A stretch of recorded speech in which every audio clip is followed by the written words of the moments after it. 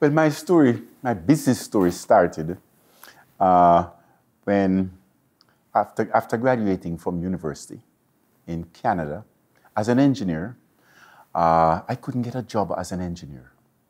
So I had 3 offers, non-engineering job offers. The first was to become a long-haul truck driver.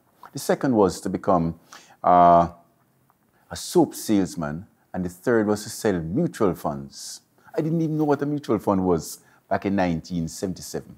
But I thought, that's close to wealth, so I want to be there.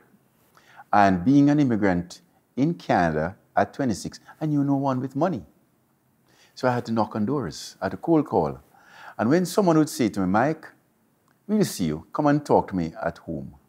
When I got to their home, I felt such a debt of gratitude that someone would really want to hear what I have to say. I said to myself, Mike, what's the highest value add I can give to this family here tonight? And the answer kept coming back to me, make them wealthy. What I did, when I'm being an engineer, I have a process that I go through whenever there's an issue that I like to solve. The process goes like this. I observe.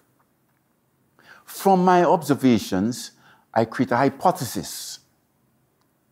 Then I stress test the hypothesis. If it holds true, I codify it. And then I hardwire it and live it. Then it influences my behavior.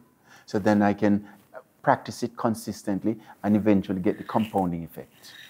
So I observed, through that process, I codified what I now call the 5 laws of wealth creation.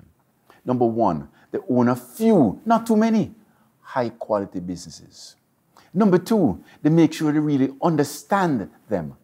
Number 3, they make sure they're in strong long-term growth industries. Number 4, they make sure they use other people's money prudently. And lastly, their attitude towards ownership is, I'll hold these businesses for as long as they remain high quality and the industry within which they're domiciled is in a strong long-term growth mode. But I'll start off by saying my own ethos is defined by what we have codified in a Latin, in Latin, it's prosperitas cum caritate, prosperity with care, or doing well by doing good. So you see, it doesn't make sense being successful in a sea of poverty. You have to uplift others, because it's the uplifting of others that will enable your business to be long-term, intergenerationally sustainable. Philanthropy is most important because it is what makes you feel fulfilled. You know, this lady, Indra Nooyi, she's an Indian lady. She emigrated to America and became the CEO of Pepsi Cola, Indra Nooyi. And she was being awarded, she was being given an award, and she made a speech. They said, how did you do it? What drives you? She said, ever since I was a child, I was always curious.